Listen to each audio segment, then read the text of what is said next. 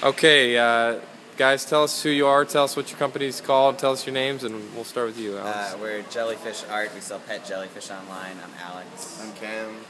Great. Yeah, here's our tanks over here. We have a few thousand jellyfish right now, and this is where we keep everything.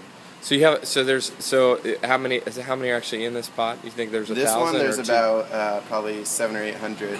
Okay. Then, you've got more in the other one. Next tank over, we got more. Okay, so you've got. I mean, they're all different sizes, right? So is it based on age? I mean, what are we looking at when you've got the tiny ones? Is it just purely a, hey, that one's 3 months old, or I mean, what is the process? So they can actually grow and shrink depending on food availability. Okay. So a small jellyfish could actually be older than a large jellyfish. Okay. So it's really based on how much food you feed them, and that's key for our main product, the desktop jellyfish tank, because you can control how big they get, and make sure they don't outgrow the tank by limiting how much food you feed them. And so, okay, so tell us about how this all started. So you, where did the idea come from? You're actually, Alex, you're a biologist, right? By schooling. Education. Yeah. And Cameron, you're a trained politician, right? So, so where did this idea come from, and kind of where did you guys kick it off? So the basic idea is just that jellyfish exhibits have been really popular in the public aquariums for the past 10 years or so, but they require a special tank so they don't get sucked into the filtration intakes. So we developed that tank that's made specifically for jellyfish, and we started selling a kind of retrofitted tank online to see if there's a market. People loved it. We then launched our own product for the first time on Kickstarter about 6 months ago. It was one of their top 10 campaigns, and we just got that inventory in a couple weeks ago, and we're off to the races. And you started. We're down in San Francisco, but you guys just moved here, right? You guys were originally from the East Coast. Yep. Yeah, I moved here about 8 months ago. Alex has been around for a few years. Okay.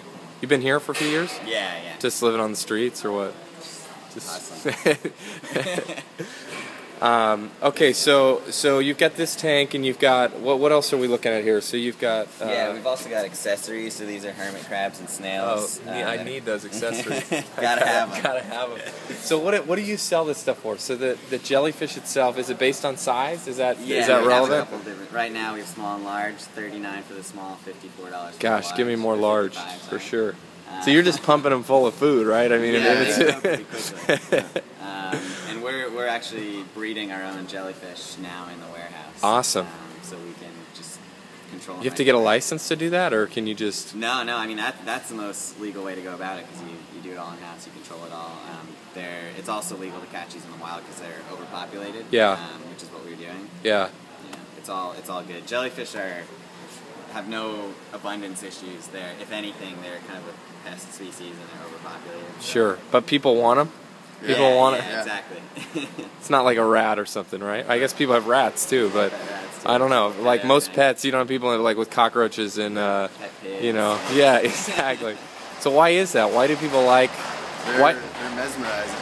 People love watching them. It's soothing and completely unique. No one else has it.